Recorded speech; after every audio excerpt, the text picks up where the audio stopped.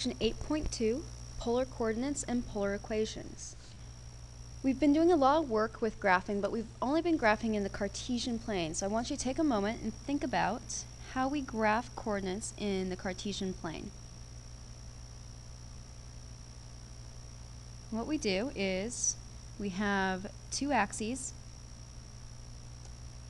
We have our x-axis and our y-axis, both of which are a number line of real numbers.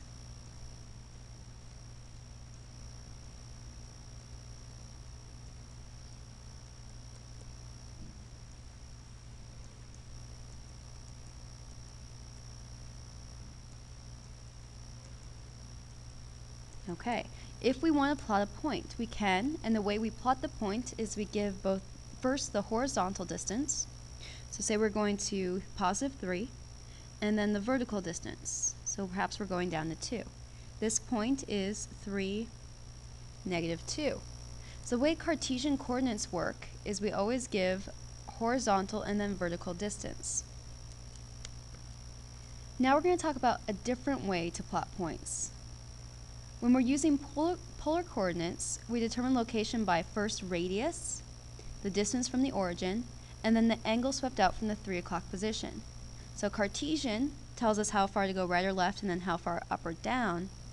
Polar tells us how far to go out from our origin and then what angle we take. So let's convert this into what would be in polar.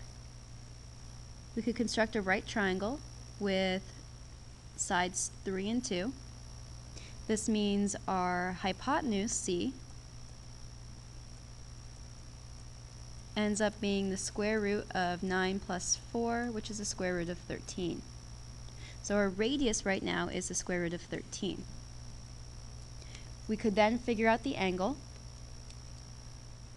this angle theta, and please remember that this vertical height is actually a -2.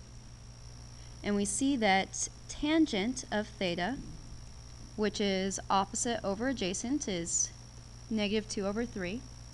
So theta equals tan inverse of -2/3.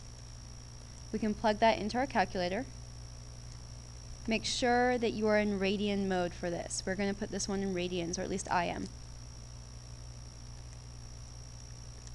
And we get -0.588 radians. Whoa. There we go. So this is our angle theta, is -0.588 radians. The way we then express this point in polar coordinates is √13, -5 or -0.588. And that's in polar coordinates. And this original one was in Cartesian.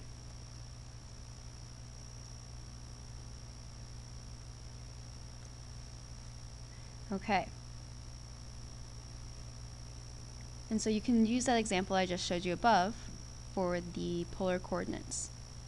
It's important to recognize that our radius, the way we determine that, is that we recognize that r is going to be the square root of x squared plus y squared. And theta is going to be the tan inverse of y over x. You might want to write those down.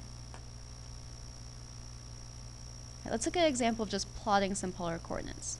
I want you to plot the following points on the plane you see below. Remember that polar coordinates is always written radius and then angle.